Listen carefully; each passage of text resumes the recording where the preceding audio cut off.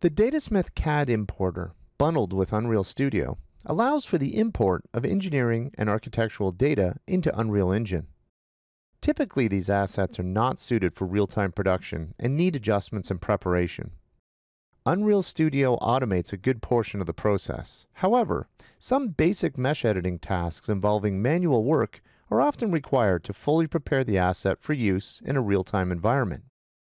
Unreal Studio now includes a new toolbar in the static mesh editor that allows for the rapid adjustment and repair of meshes that require some basic modifications. Toggling the edit mode on or off allows users to select mesh faces with simple mouse picking. Here, some of the most common issues with mesh faces can be corrected. When extra or unneeded faces are present, simply delete them with a simple click.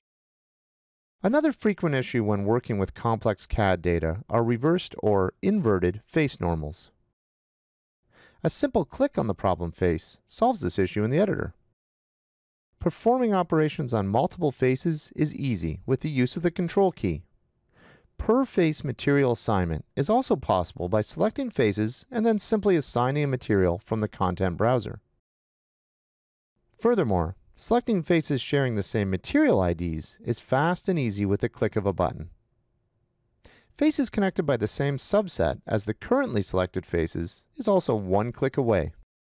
This simple and efficient toolset greatly reduces the need to hop between modeling packages outside of Unreal, therefore helping to further streamline and speed up your real-time workflows.